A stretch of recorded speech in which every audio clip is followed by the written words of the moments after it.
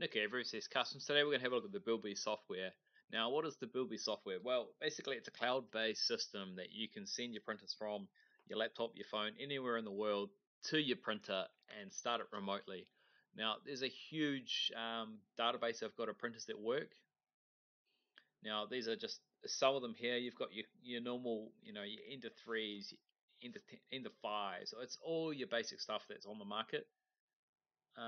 Anything that's not there, there's probably someone who's already made a profile for it, or you can contact them and they can help you get it set up. So you can see it's still going. It's a big list. So as you can see here, if you didn't find your printer, you can tell them about it and they can set it up pretty easy. So we're going to go into the support, download, and then under here it's got your installation guide. So this is to set up the program itself for your desktop. Otherwise, you can get an app for your phone as well, which is just called BuildBox, I believe it was called. To getting started, you're gonna need the program itself. Now you can download it for Windows and Mac, but there is also a application for your phone. I know it's on Android. I believe it will be on Apple as well. It's pretty simple to install, as you can see here. Otherwise, you can just run it straight from your browser, which is how we tend to do it most of the time. Obviously this is going through connecting it to it, but before you can connect to it, you need to get your CloudDock installed. Okay, so here's some of the information about your CloudDock. Now, your CloudDock is built around a Raspberry Pi. So if anyone's got Octoprint, they'll sort of be familiar with it. There is a plugin for Octoprint as well, so that it'll turn into the BuildBee CloudDock, which is very easy. We're not going to go through installing it. We found this pretty straightforward to follow. Good information, so anyone should be able to get through this and have no issues. So once you've got that, that's when you jump back into your program. We'll give you a quick show. Obviously we've already got our printer set up, but we're going to just pretend we've got another printer. Enter 3, we'll give it a name,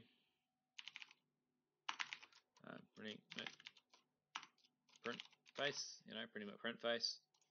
Go to next, and here you can actually connect via USB, but obviously most people now want their printers wireless, so you would be collecting the Raspberry dock, and you go through here. We're not going to be able to go all the way through this, but once you've got your Raspberry Pi set up, this section of it is quite easy to get through. You shouldn't have any issues. If you do, you can contact them. They'll walk you straight through it. They're very good. So we'll close that back off. So now we're going to show you a little bit about the sort of the software side behind it. As you can see, there's some of the prints that we've already done previously. A great range of models that are pre-uploaded, that have been tested, that work. And then some of the models that have been shared. Like I said, good range of models pre-uploaded that you don't need to download. Okay, so we're going to show you some of the other functions now. So here you can upload your 3D model as you would, if it was off Thingiverse or anywhere else you've got it from. You can print the 3D photo called a Lithophane, which is quite popular. It's a good thing when anyone getting started to do. So we're going to have a quick look at that. We'll pull up an image.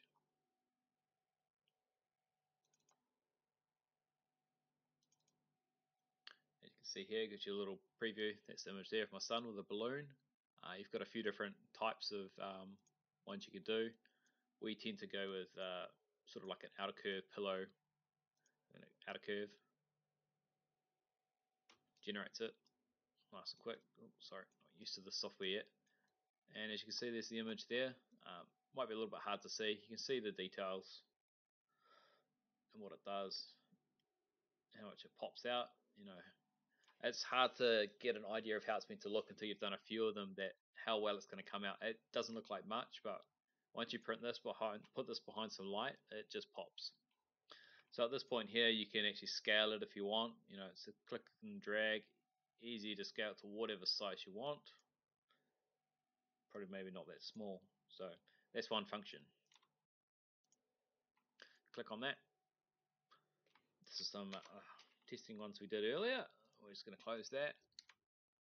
There's a lot already in a gallery you can choose from, which is good to see. Makes it nice and easy. It's a bit of all sorts there. What are we going to pick? pick this frog, put in the frog in. You're going to hit next, and then you can determine how big you want it, but we're just going to leave it as it is. Generate, and there's our frog. Very easy. Oh, we're looking at it the right way. There's the frog there. Now another cool function is, so if we delete this, we hit add, go back to cookie cutters, it'll still have that one there. Right, so you can actually add some text and go frog. As you can see, it's off to the side, so when you hit next, you notice there's a tick here called connect a loose part. So if you hit OK, it's connected all of that. The font might look a bit funny, should have probably got a little bit bigger maybe on that font, but if we scale it back up a little bit, yeah, can't actually read it. Now let's have another go at that. Okay, so that works, so we'll just drag it up bigger again. Next. Just don't think it liked the text for some reason. So I'm still not quite used to the how everything works on the software. Okay, so you can see that got the frog, got the word frog next to it. So quick and easy way to make a cookie cutter. Alright, so parts library is not too much to show here. These are sort of designed for like board games and stuff. There was print one that we printed quite often. Anyone who's new to printing, test cube. So the good thing with this, it's meant to measure out 20 by 20 by 20. You can measure it after it's printed to make sure you've got your machine calibrated. 2D image. This just brought back up the one that we've done the cookie cutter. So we're just going to use this. Okay.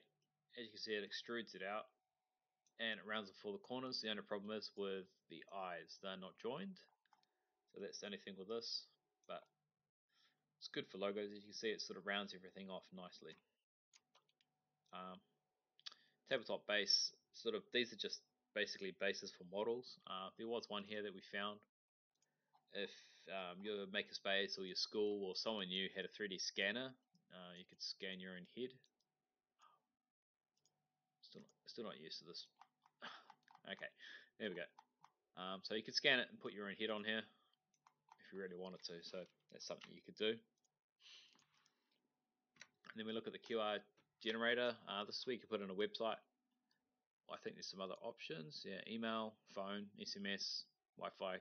Obviously, if you're Wi-Fi code, that could be cool in a school environment now with everyone needing connections to Wi-Fi. We just go to a URL to our website. As you can see, it was jumbling all the squares around. Hit OK, and this is the QR code. Now, with this, you almost need to print it one color and then paint it, and then sort of sand back the first layer. So there's it sort of pops a bit more. We did a few tests and we didn't really get many good results just printing it on one color. So I think that's something you'd need to do with multiple colors. And then finally, we've got this. We've had no success with this. We've tried using their sort of default ones that they're trying to pre-do. Don't need the stand. Build the tile. It's meant to generate the where you're located, so you can pull up your latitude, longitude off Google Maps. But like I said, we've had no success with this, so we're going to try what the default is.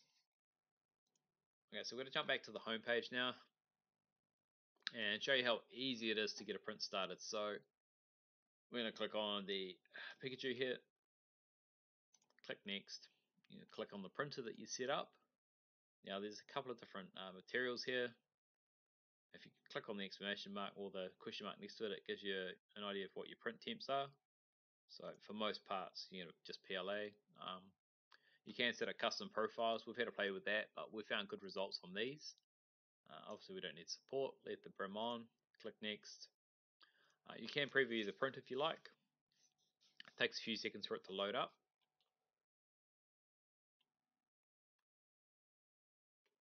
And there's your Pikachu. See the brim around the feet. Drag down, and you can see the infill. And it's going to tell you here how long it's going to take and how much filament it's going to use. So you're going to hit print, confirm that your print bed's clear,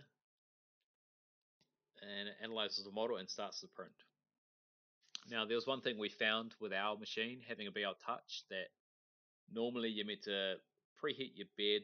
Obviously, you're going to preheat your bed regardless, but it doesn't do any preheating as such. It pretty much starts printing straight away. Like, it does wait for your print to get up to temp, but it doesn't allow the bed to sort of heat soak as much as I normally would, especially with a big glass bed on the Tevo Tornado. So that'd be a nice feature to maybe have an option to preheat before actually getting into the print. So it's pretty easy though to set it through.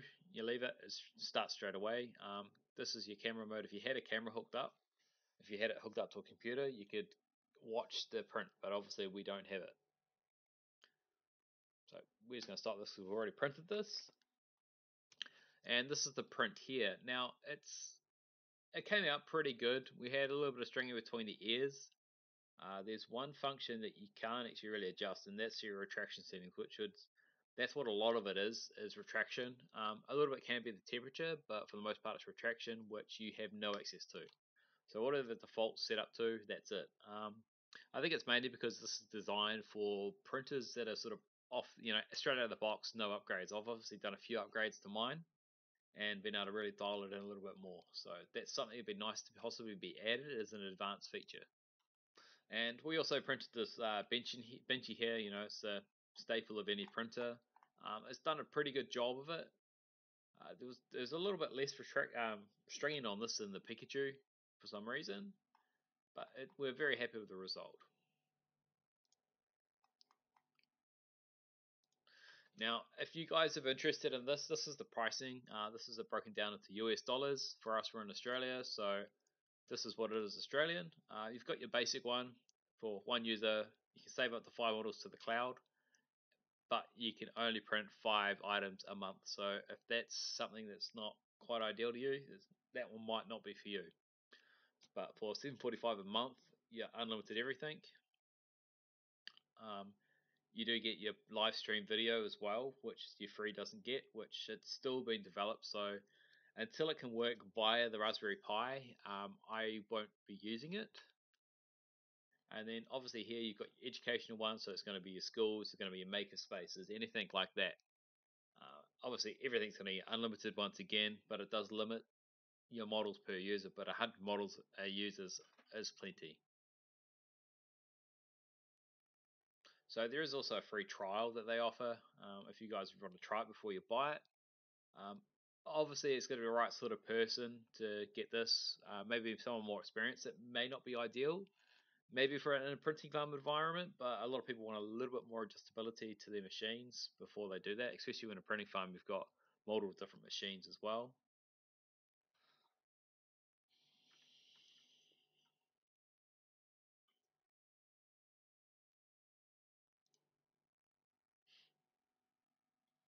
So they also do have a shop here. I believe it's only located in the American store. I don't think you can get it here in Australia. But if one stop, especially at school, you wanted to buy multiple printers, they can help you with the printers, they can help you with the CloudDocks, they can help you with everything to get you started. Good range of different printers that everyone's sort of familiar with.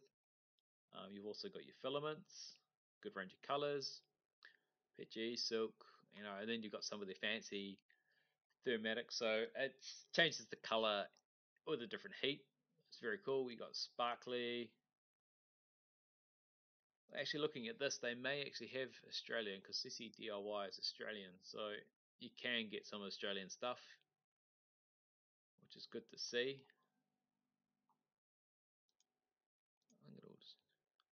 Yeah.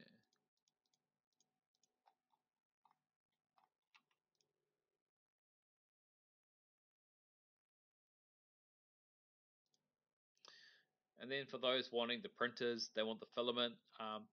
They list a lot here to different Amazon links. So to get started, ones that they recommend that are supported by their software as well. So you won't get caught out getting a printer that just won't work.